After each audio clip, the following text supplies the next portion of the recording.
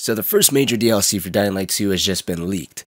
Allegedly. Normally when it comes to DLC videos or information coming to any type of major game, I always recommend taking that with a giant grain of salt. Take it in stride. Unless it's coming from the direct source, in this case being Techland, then at best it's fun to speculate and visualize of what could be, and at worst it's just clickbait bullshit. For this video I'll let you decide what it is. Now, I will leave my source down in the description in case you guys want to check it out. The Dataminer, which is where all this information is coming from, someone actually data mined the game as, I guess, the DLC has been updated into the game as of the latest patch. At least the basic foundation, you know, basic audio files at the very least, with some animations and actual models missing the textures, which is not uncommon. Developers nowadays always slowly start feeding game files preparing for a giant update, whether it be DLC, a major event, or just future support for something that's going to be added to the game in the future. With the DLC for Dying Light 2 set to release in about 2 months, there's quite a bit that can definitely change, although it does look like this DLC is pretty far in development. And considering the DLC was originally set to release in June and delayed 2 months, it does make sense for this to potentially be it. But either way, as of right now, the DLC is named, or codenamed, Opera, and it is gladiator themed. As of right now, it is complete with over 2,000 voice lines and potentially 2 endings, with a player needing to participate in arena challenges to advance their rankings and progression in the game's story, which personally sounds very similar to how the progression of the following DLC took place, with you having to do things for the Acolytes and slowly being trusted for you to finally meet the Mother. It also looks like the challenges that are going to be introduced into this DLC are both parkour and combat related, with the Dataminer giving an example of you having to collect some flags inside an arena that's filled with infected and you're completely unarmed. This DLC is also going to be introducing shields, which I found interesting because shields were actually in the original Dying Light. I personally never used them all that much. If I remember correctly, you can make them elemental, making them electric or even ice related, so seeing something like that back inside Dying Light 2 would be not only be really cool, but introduce a little bit of diversity into this game's combat. In Dying Light 2 you can dual wield, you couldn't do that in the original game. With this whole DLC being gladiator themed, it'd be really neat to be able to have an electrified shield with an axe or some type of single-handed weapon in your right hand. But along with shields being introduced, as you progress through the DLC's main story, then you'll gain access to better weapons and upgrades. There's even a line that describes you being introduced to the best craft masters in town, which of course means more vendors and, as previously stated, more upgrades and more weapons. With Techland wanting to go the whole modern age medieval theme with the main story and main theme of Dying Light, and with this DLC being gladiator themed, it'd be really cool to see them kind of blend that vision together in terms of the weaponry that we start to see. I would love to see them get much more creative and visceral with these types of weapons, like a crossbow that fires an arrow and upon impact it explodes into 1,000 splinters that at the very least staggers the infected or other humans that are close to that initial arrow that exploded. Anyways, the main event of this DLC takes place inside an opera house, which is considered to be the largest battle arena in town. Now it sounds like another faction is also going to be introduced. These faction of gladiators kind of leaves me to wonder where the peacekeepers and survivors and renegades play into this role. Potentially this opera house could also be outside of Villador. Maybe the story takes place after the events of Dying Light 2, and similar to the events of the following DLC where Crane ventured outside the walls of Haran, Aiden decides to venture outside the walls of Villador, and these are how these new characters are introduced. What the motive is and why he's venturing outside the city, who really knows? I'm just kind of curious of how it's all going to be blended together. But we also have 4 main characters that were shared. We have Astrid, the leader of the opera house and potentially the main leader of these gladiators. Skullface, who's the strongest gladiator in the opera, considered Astrid's left-hand man. Then you have Ogar, former opera champion. Astrid turned against him and they became enemies. At the start of the video, the Dataminer, it looks like the interaction between Ogar and Aiden is kind of alluring to the fact that Ogar potentially could be Aiden's main ally in all this and how he makes it to the main opera house. And then we have Ciro, Ogar's stepson, who wants to become an opera champion. It sounds like Ciro's